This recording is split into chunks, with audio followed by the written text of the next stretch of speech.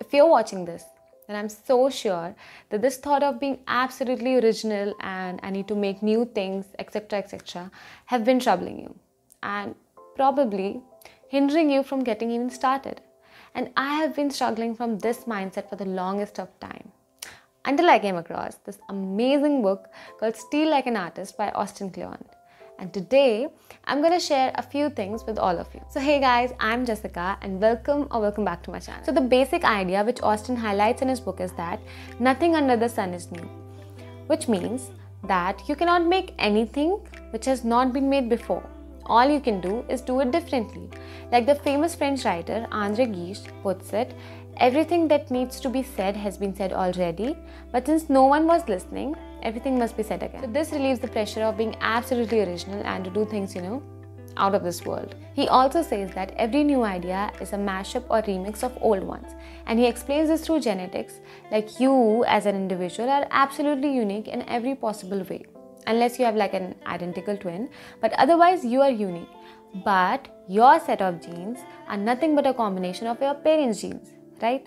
Or if I simply say that you are a remix of your parents. So similarly, every new idea is nothing but a mashup or remix of old ones. Also, you can find this book on Amazon or you can check out the link in my description box. So now we can understand that inspiration plays a major role in being creative. Like we need to have some residual thought or idea and we can build or add on that. Now the question arises, how to get these initial thoughts or ideas for our work? Now this is answered by Austin and he mentions a number of ways, out of which I'll share 3. The first one being very obvious is steal ideas. You look at something, you ask yourself, is it worth stealing? If your answer is yes, you move on to the next thing. If your answer is no, you move on to the next thing.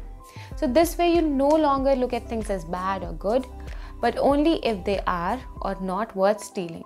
And if something is not worth stealing today, it might be worth stealing tomorrow. Now there are many ways of doing it. Like you can carry a notebook wherever you go and you can write anything and everything you find interesting.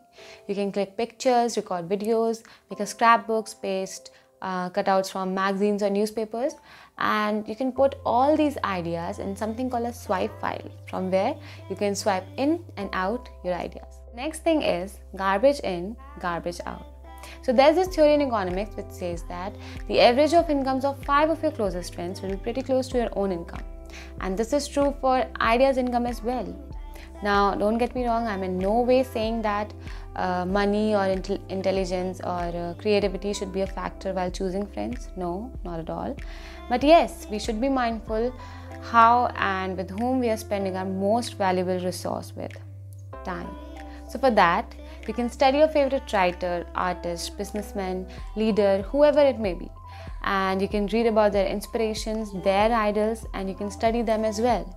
And this way, you can climb up your own, as Austin says, family tree. Third and last thing is copy. Yes, it sounds weird, but to be original, we need to copy. Think of a child. He does not have a style of his own.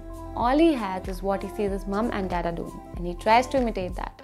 And as he grows, he gets to know more people and is influenced by them. Similarly, you can try to imitate your idols or hero. And don't just imitate a single person. Try to imitate a number of persons. So don't copy a single person, but copy a number of persons. Also, don't just steal the style. Steal the thinking behind that style, You don't want to look like your idol or hero. You want to see like your idol or hero. Make sense? Alright. Now, after imitation comes emulation, which is one step further, breaking through into your own thing. A wonderful flaw of human beings is that we're incapable of making perfect copies. So while copying your idol or hero, you examine where you fall short and what makes you different. And then you can amplify that and transform that into your own thing. So that was it for today's video, guys. I hope you guys liked it. And if you did, then don't forget to subscribe, like, share, leave a comment, and I'll see you in the next video. Till then, stay safe and take care. Bye-bye.